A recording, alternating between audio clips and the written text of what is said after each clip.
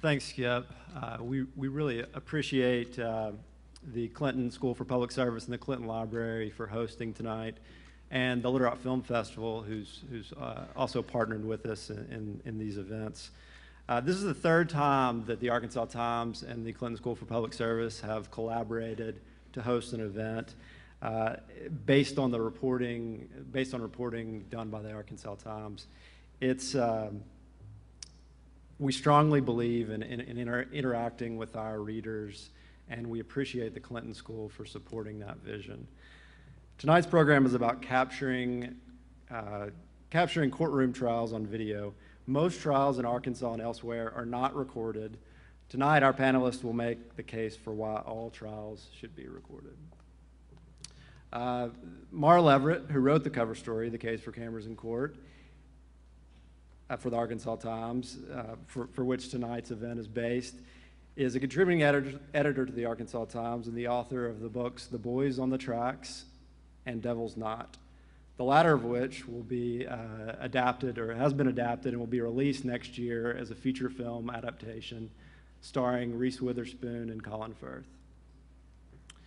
After spending 18 years in a prison for a crime he did not commit, Jason Baldwin was released last year after submitting an offered plea where he entered a guilty plea while maintaining his innocence. Since his release, Jason and his girlfriend Holly Ballard, who's with us tonight, have been traveling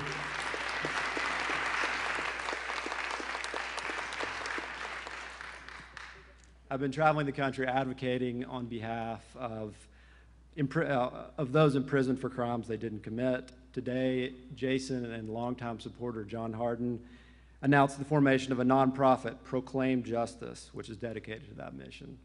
Jason and Holly live in Seattle, where Jason attends community college. He's considering law school.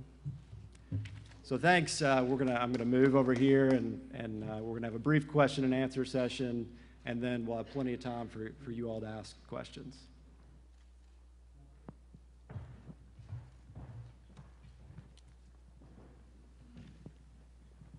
So last night, for those of you who weren't there, we showed Paradise Lost at the Argenta Community Theater.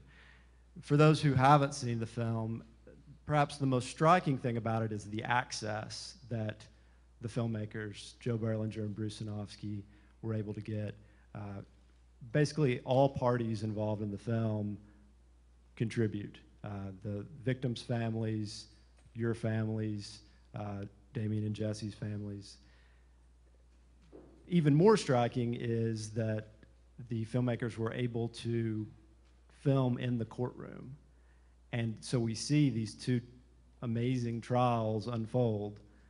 What effect do you think the film, and particularly the courtroom footage, had on your case? I think it had a great effect. Had it not been for Joe and Bruce down there filming Paradise Lost, filming the trials and everything, no one would have known of the terrible injustice that occurred. We would have just been forgotten, swept up under the rug. Damien would have been executed, and Jessie and I would have just been, left there to grow old and, pass away and find ourselves in the prison cemetery, So it just energized and focused everybody, everybody who saw it and recognized it for what it was, the injustice, and everybody's hearts, were moved to help and bring about the saving of Damien and Jessie and I being free to, be with our families and loved ones today. Mara, as you've pointed out before, this was an exception to the rule, this filming in a courtroom in Arkansas.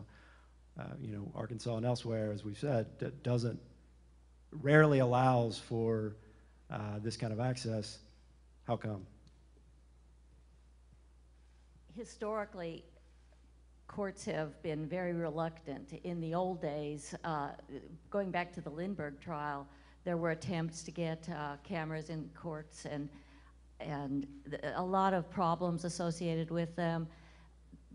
The O.J. Simpson trial, a lot of people thought that Judge Ito didn't maybe behave as well as he should have, and there have been setbacks to the point that a lot of very good judges in particular have felt that the cameras were a detriment to the achievement of justice in trials. So that as a result, in the federal system, there are no cameras, no federal trial. The Timothy McVeigh trial, for instance, would have been very interesting to have seen, but nothing is recorded at the federal level. States, it's a patchwork by state, court by court within that, and that's true in Arkansas. And so it was remarkable, extraordinary, almost miraculous that this particular trial got filmed, these two trials. What had to happen? First of all, it had to be such a sensational case, 3 8-year-old children murdered. Second, the alleged motive, satanic killing by teenagers, was sensational enough to attract a cable television network's attention. And then 2 really fine, dedicated documentary filmmakers flown in from New York, who then embedded themselves in the West Memphis area for almost 6 months between the time of the murders and the trials, working to try to get access. And what access did they need to get? As you said, Lindsay, they had to get not just approval from the judge, they had to get approval from the prosecuting attorneys, from the defense attorneys, from the families of the victims, from the families of the defendants.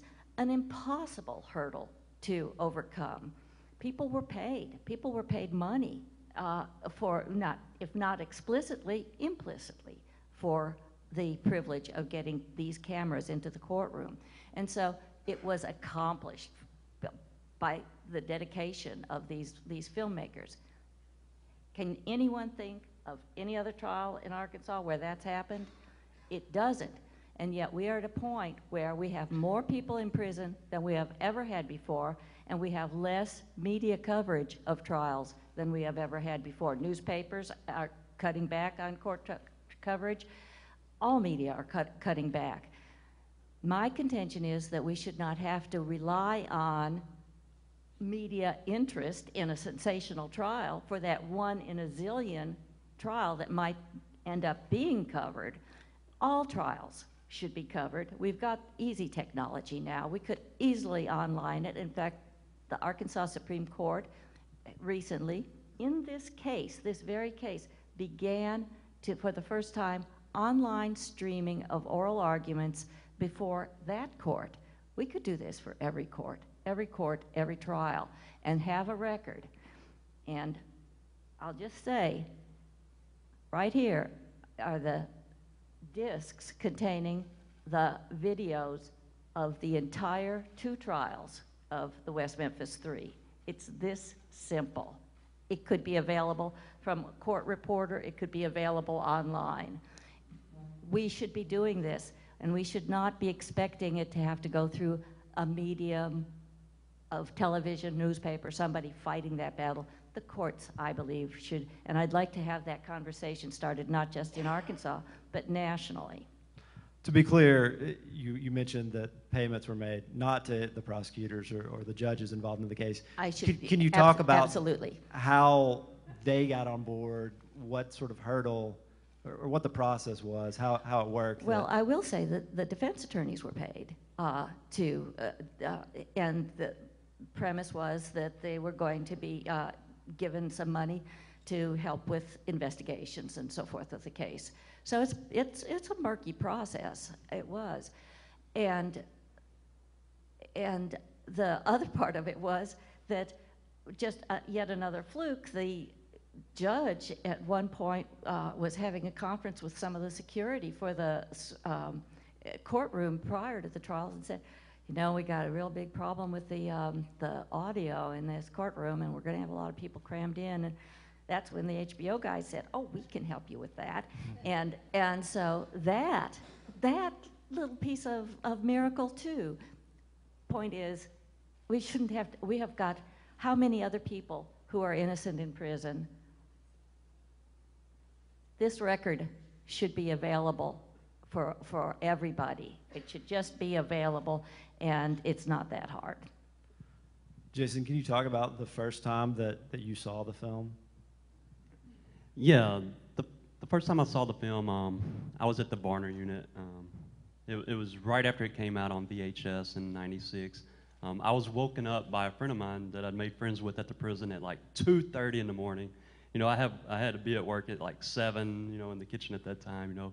So I'm like, you know, what are you waking me up for, you know? And this guy doesn't even live in the same barracks where I'm at, you know. But he had a job that, you know, gave him liberties in the prison and everything. And he was like, do you trust me? I'm like, yeah, you know. And he's like, well, get up and get dressed. Come on, you know. And honestly, the first thing that crossed my mind, I'm like, oh, please do not let this be some type of escape thing going on, you know, because I do not want to deal with that. And, you know, I don't want to get shot or anything. But he was like, you know, you trust me? And I'm like, yeah. So I got up and got dressed, and we went to the visitation area in the prison. And there was one of those rolling carts with a TV on it and a VHS recorder. And he was like, you drink Mountain Dew? I'm like, yeah. He goes, want a burrito? I'm like, yeah. And, you know, we get all that taken care of. And he already had the tape in the VCR, so I didn't see what it was, you know. So that was kind of a mystery. And I'm the type of guy where, you know, I don't ask a lot of questions a lot of the time. So I'm just like, I'm going to see how this folds out. You know, it's 2:30 in the morning, a movie, that's pretty cool, but I still have work coming up, you know. This has got to be a really good movie. And surprise to me, it started up, and there it was, Paradise Lost. And honestly, for me, it's very difficult to watch, you know, to see my family, to see the victims' families and everybody going through such a horrible, painful time and everything. And then to see myself, you know, not even realizing what's going to happen to me, you know, just thinking everything's going to come out okay, that, you know, everything will, you know, come out in the trial and, you know, we'll be released and go home and everything, and life will go back to normal. But I remember the guy, my friend there, after we watched it, he jumped up and punched me in the shoulder. He was like, JB, you're going home. And I'm like, yeah, you know. And many, many years later, here I am, you know. I just thank God every day for those films, for Joe and Bruce, you know, filming the trial so everybody could see what happened. And as painful it is to watch, I recognize how necessary it was. Interestingly, Joe and Bruce came down, we discussed this a little bit last night, they came down initially thinking they were going to make a movie about rotten teenagers who, you know, done this ritual satanic killing, and as they got involved in the film, they realized that wasn't the case. Can you talk about the evolution, not just from that to we have a different story, but from that to advocacy filmmaking? And both of you can speak on this. Well, at the time, I didn't really get to know Joe and Bruce that well during the filming of the trial because, like you said, at first they believed we were guilty. They believed that, you know, what they were down there filming was, as Joe says, a real-life River's Edge in relation to that movie. And so he kind of kept a distance, a professional distance from me. But he'll tell you now that during that time, after he gained access to Damien and Jessie and myself, that he came to believe in our innocence as he was seeing the trials unfold and the investigations unfold. And he was thinking, you know, surely, you know, at the end of this trial, these guys will go home. And at the end of it, at the end of both trials, when we didn't, he and Joe and Bruce made a promise to one another, well, to us, even though we weren't present to hear the promise, that they would not give up until we were freed. And they did just that and held true to their word. And I mean, they are two heroes. Mara's a true hero. There are so many heroes. And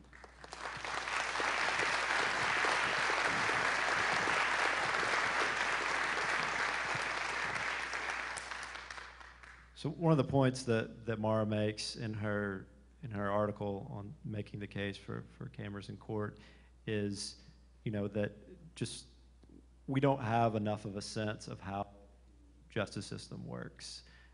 It's not as if most of us can take off from work and go hang out in a courtroom, even though it's a public space. We're allowed to, but logistically it doesn't really work out for many of us. I wonder if you can talk about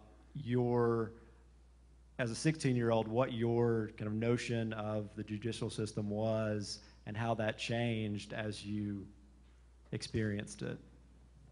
yeah, I remember the night of my arrest, anybody in America, if you should find yourself arrested for something by watching movies and TV shows like Law and Order or whatever, you can pretty much expect three things to happen: a mugshot, fingerprinting, and a call home, or anywhere, a phone call. Well, I didn't get the phone call for several weeks. My mom didn't know where I was at for a long time. The mugshot happened, true as it normally happens in any case. And then the fingerprinting, they didn't just take my fingerprints, they took my whole handprints and my footprints, hair, blood, and saliva. And I had two thoughts on that, two reasons. I was thinking, they always do this and they just don't let people know because they don't want criminals and things like that to know this is what they're going to be doing, so that the criminals can't protect themselves from that or whatever. Or two, they actually had something to compare this evidence to. They had footprints or blood, saliva, something.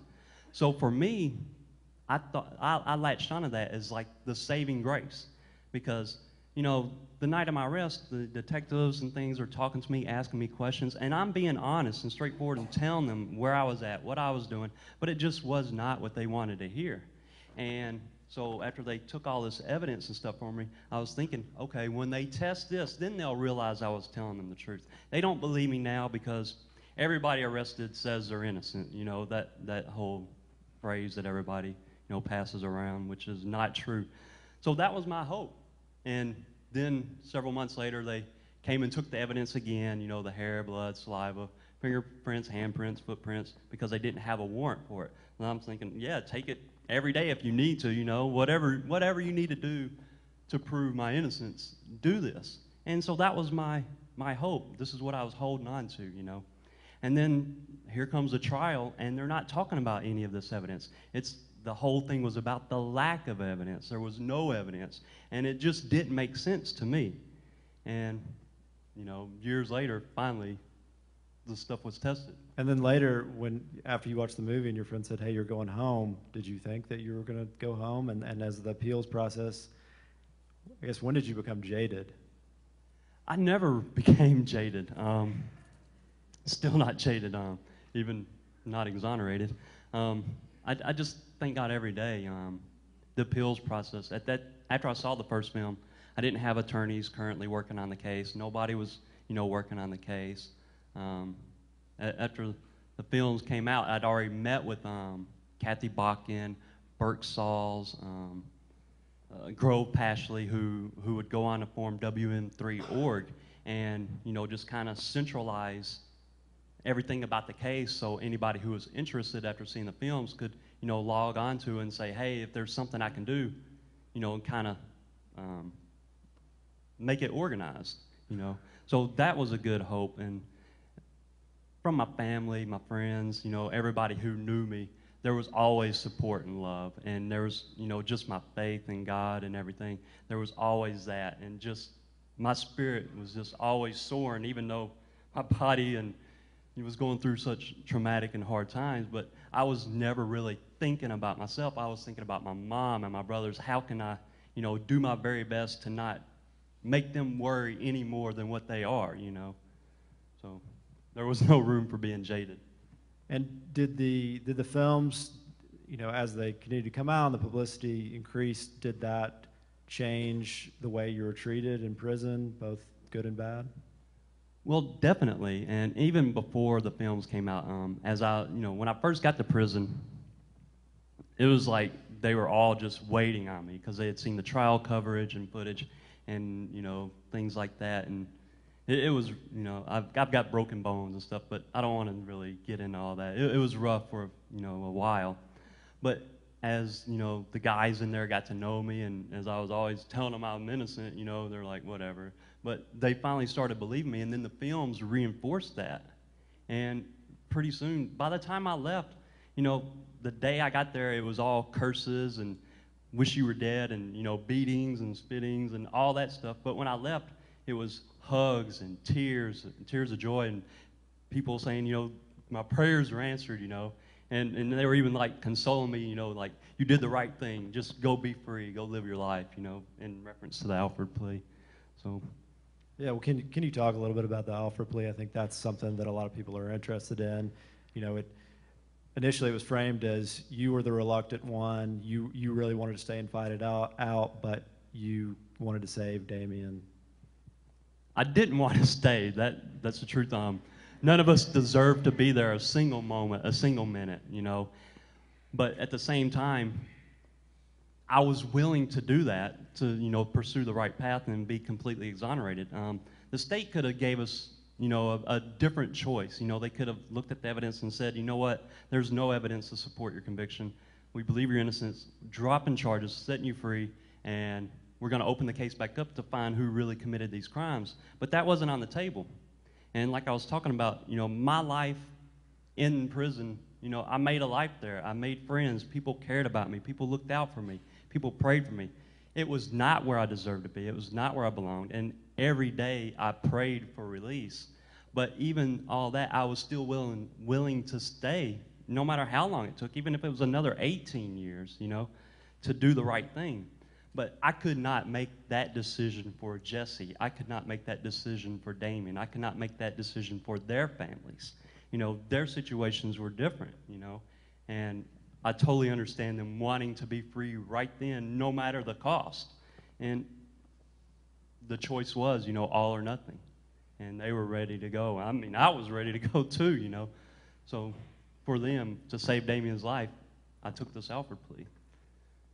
I mentioned in the intro that you're going to school. You're also doing a lot of advocacy work. Can you talk more about that, and especially as it relates to your efforts to exonerate yourself?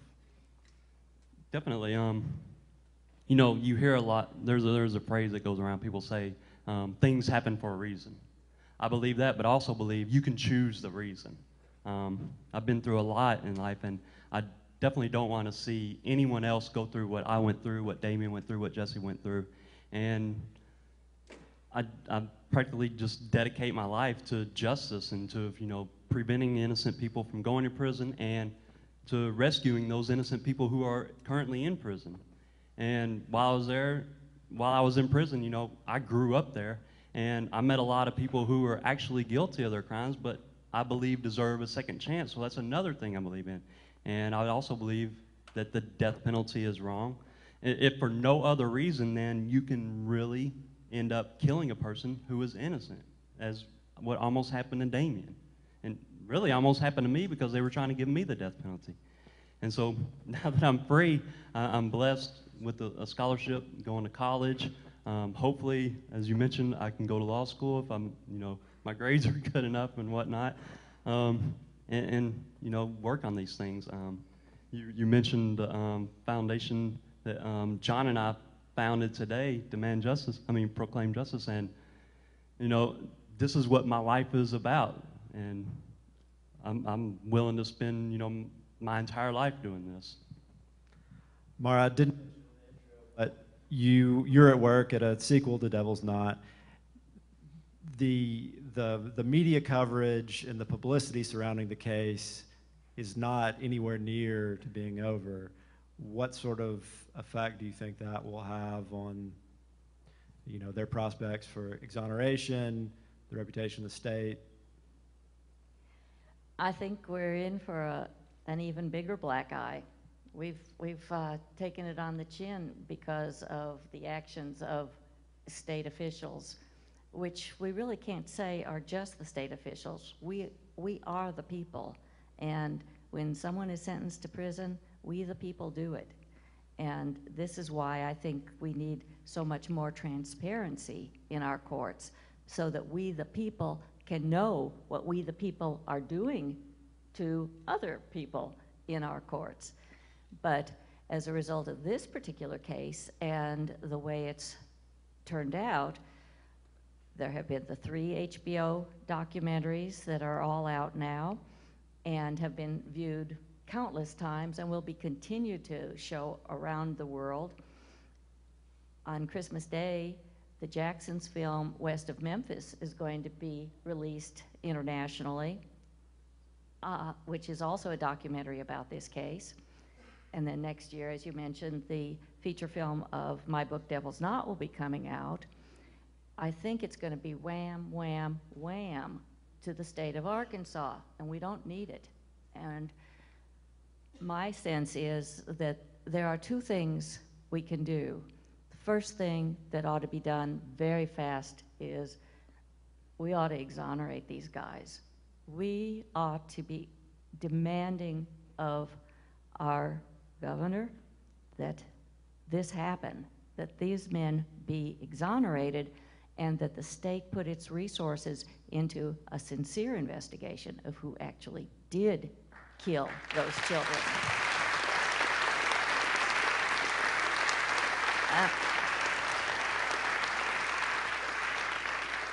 Thank you.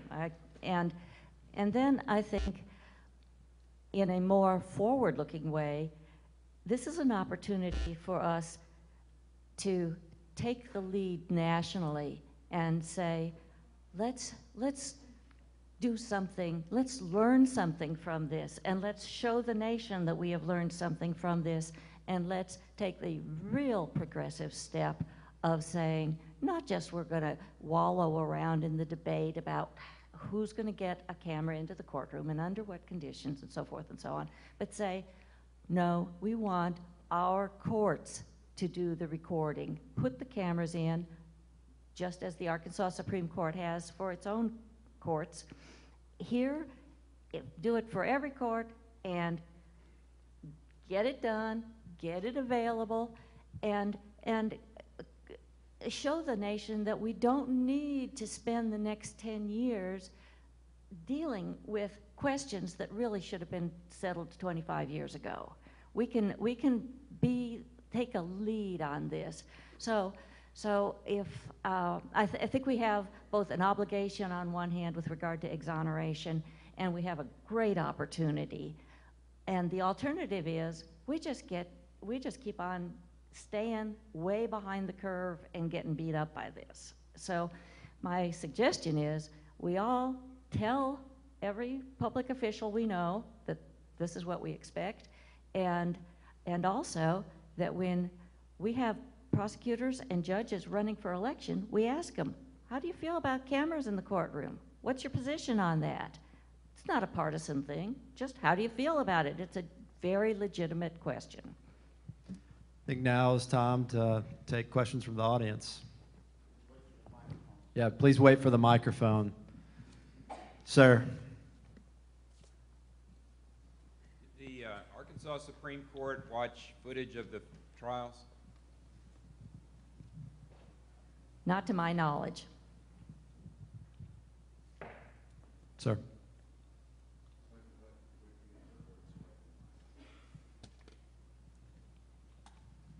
Ms. Leveritt, I met you back in 2006, and it's good to see you again. Jason, it's an honor to be here and get to see you.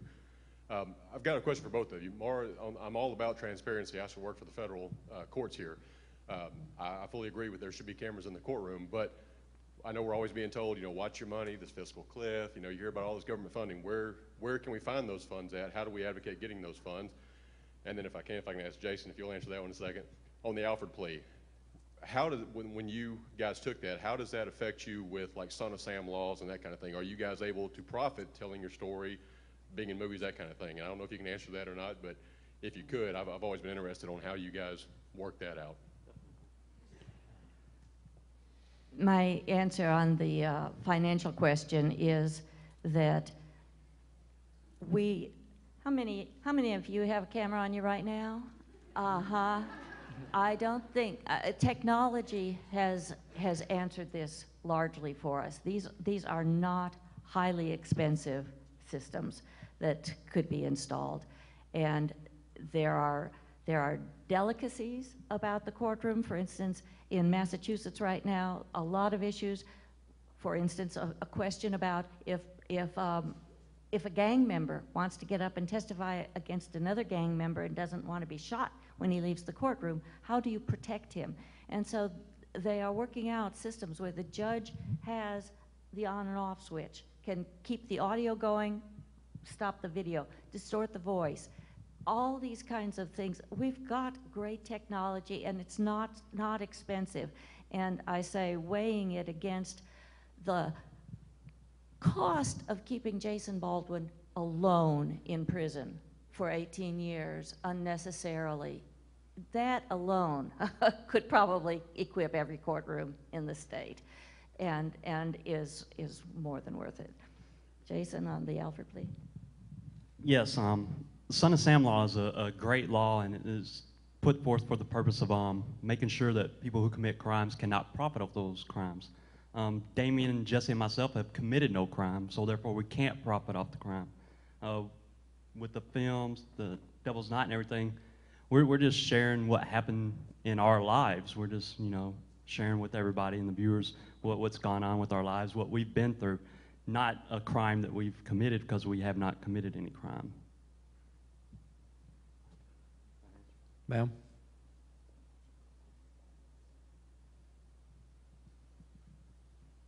Hey, Maura. I know you've mentioned about cameras in the courtroom and that importance, but it seems like a lot of wrongful convictions stem from police interrogation procedures and hang-ups with those.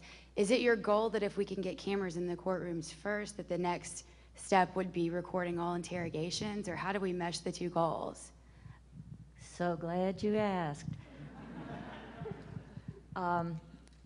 One of the fundamental problems with this case was that Jessie Misskelley was interviewed first by the police, and out of several hours, close to 8 hours of questioning, only 2 brief periods totaling about an hour were recorded. Those were played at his trial and presented as a confession, distorted as the statements he made were. Partly because of that, a group of people, some of whom are here tonight, got together and asked, tried to find out what is the status of recording police interrogations in Arkansas. And in the process, we learned what was being done in all different states about this, and there is quite a movement, quite a huge movement, and where it's been done, once after the police get over their initial resistance, typically, they love it. They love it because it is very effective in courtrooms to show the conditions under which the statement was made, and that the guy wasn't beaten over the head, and it was respectful, but he did blurt out, "Yes, I did it." Where it is used, it is very much appreciated by the police, but there is still tremendous resistance to it. In our state, we learned that the Arkansas Supreme Court had formed a committee a few years ago to look into the possibility of ordering police to record. Anything that they expected might end up in court had to be recorded. And the committee that they had appointed had not really accomplished much, and this discussion was languishing. So we wrote and got together packets of what other states were doing and presented a lot of information to the court. They prodded their committee to do something. Last July, the Arkansas Supreme Court issued an order saying that if police bring in somebody for questioning, it has to be recorded from beginning, electronically recorded. We had been hoping for video. We wanted them to say video recorded. Instead, they made it electronically recorded, so it can just be audio. But in any event, that's a step forward, and it has to be electronically recorded from beginning to end if it is going to be presented at trial. And if they want to present a statement that police took at trial that wasn't recorded, then the police have got to offer a good explanation for why it was not electronically recorded, and the judge has the discretion of deciding whether that excuse is good enough. So, big step forward from the Jessie Misskelley interrogation days, not as far as it needs to go. It really does need to be video. Back in the back. Thank you. Mr. Baldwin, can you and the others vote? And if not, does that hinge on exoneration, which Mara, you had touched on?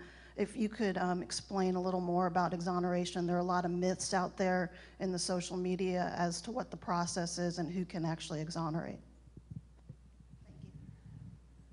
Thankfully, I voted for the first time in my life this past voting session in Washington.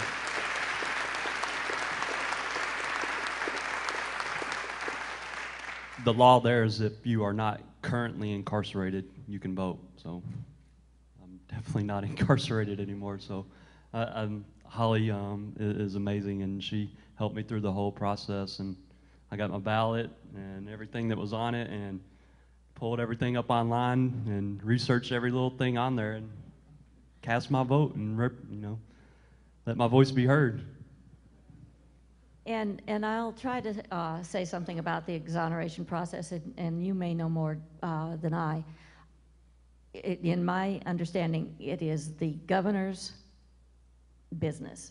He is the one who can do it, not asking for a pardon, because there's nothing to be pardoned. There was no crime to be pardoned, but to say that we do not believe that these guys are guilty, and I think it's entirely in the governor's hands. Is that your understanding, Jason? Yeah, that's true, because we took the Alford plea and waived all of our rights to our current appeals and everything. However, Scott Ellington, has said that he was open to any evidence that we find, and we've been bringing evidence and things to him. There's a lot of things we haven't got tested yet that we've been trying to get tested for years now, and we're working on that and everything.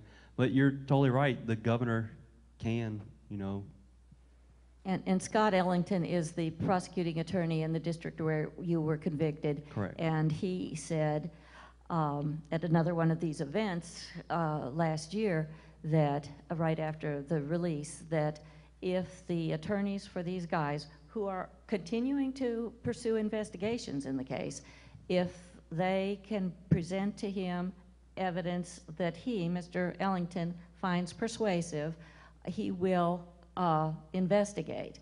So far, despite evidence having been brought to him, he apparently hasn't found it persuasive enough to move forward on it. Other Right. questions? Back here? I don't know what he's looking for and what would be persuasive enough. But, I mean, I had a mullet back then. I shed like a cat. Had I been there, my hairs would have been everywhere. And because of that alone, definitely know I wasn't there. The mullet defense. Mullet.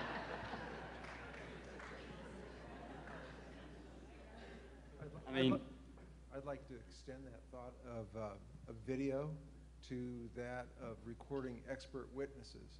Because when you have an expert witness in that room, frequently no one else in that room has any idea whether what they are saying is really completely accurate or not. And the attorneys generally look for inconsistencies in what they say in order to perhaps discredit that expert witness testimony. If those expert witnesses knew that their colleagues could see what they're saying, I think there may be an added emphasis on being accurate. I love that point.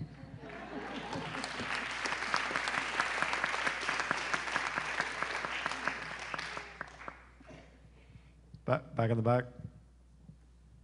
Hi, Mr. Baldwin. I had a question about your relationship with Mr. Echols and Mr. Misskelley.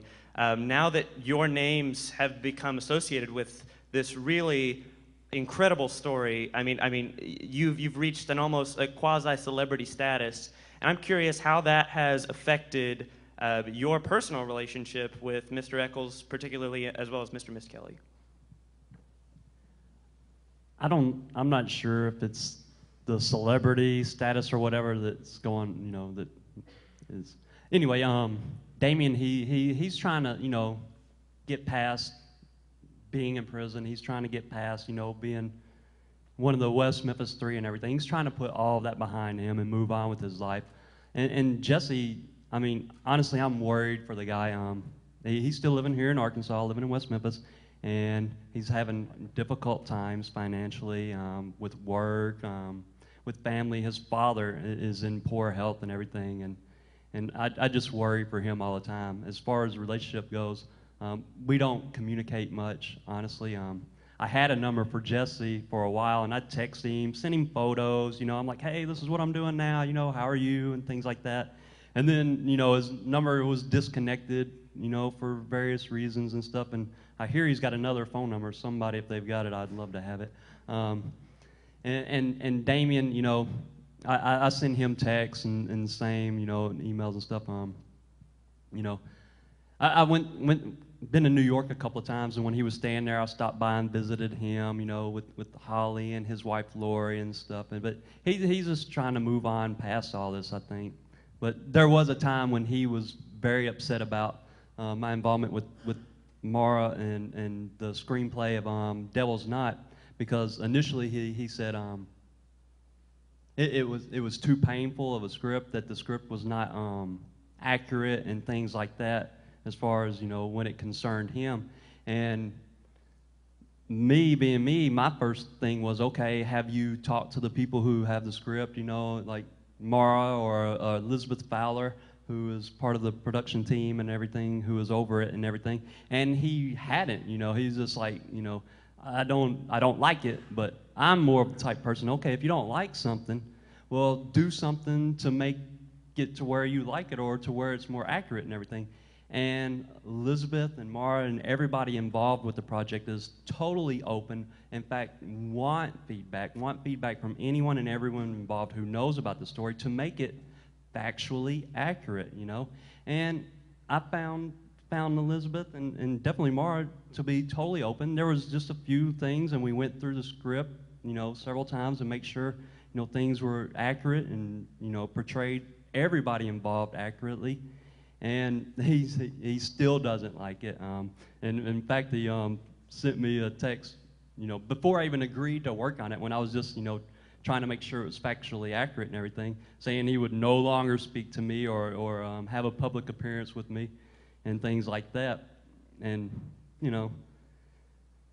but, I later on, I just, people would ask me, the same question, what our communication was, and I never hit onto it and said that we weren't talking anything, because, I just hoped that he would open back up and realize, that there was nothing wrong with the film being made. It wasn't painting him in a light that wasn't true or accurate, and it wasn't designed to hurt him or anything like that.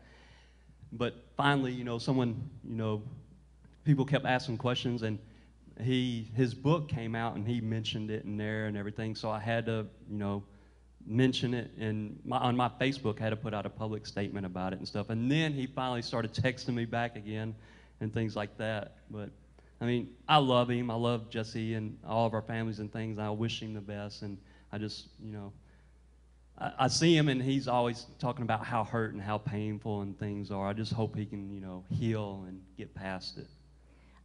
I like to think, I've known these guys for almost since their convictions. And I'd like you all to think back to any two people you knew in high school, and how many of them you're still best buds with. And these three were artificially thrown together, and they became the West Memphis Three thanks to the state of Arkansas. There was absolutely nothing other than the trials that would dictate that they wouldn't have gone three entirely separate ways anyway. And it makes perfect sense that they're different guys and different lives. That's the way it should be. Other questions?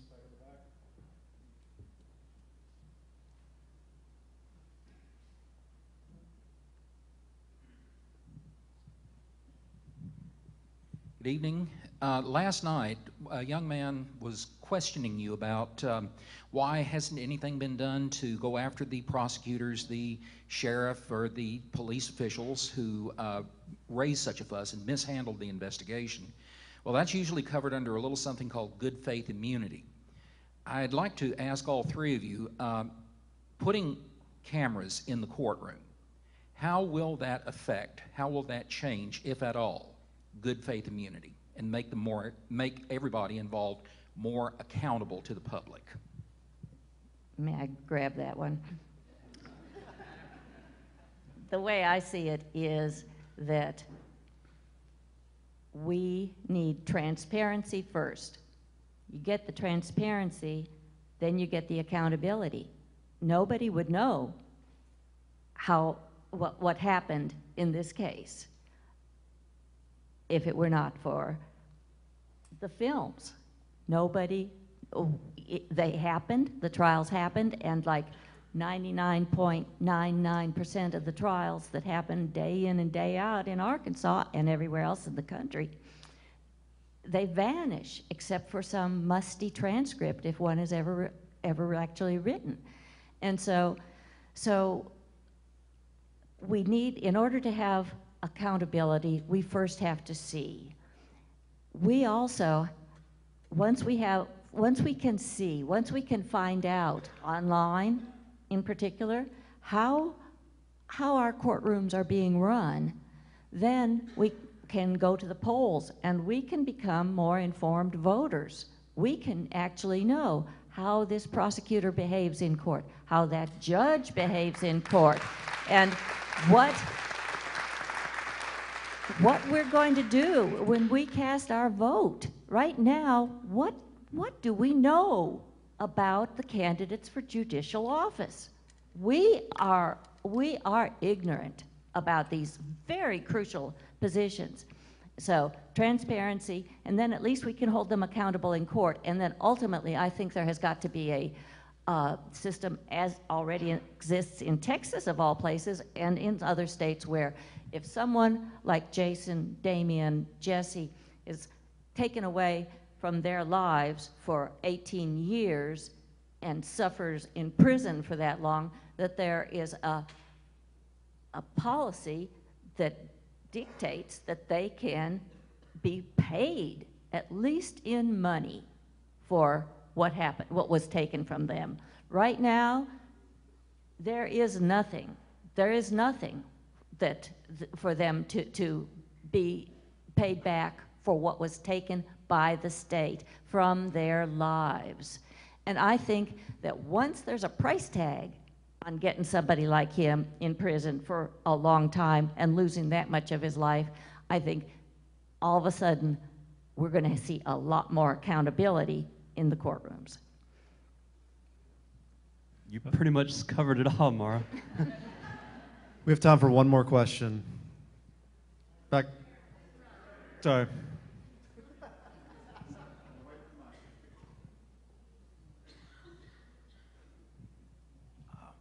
My son, John Christopher Peeler, sends you his regards. He still considers himself a friend of yours.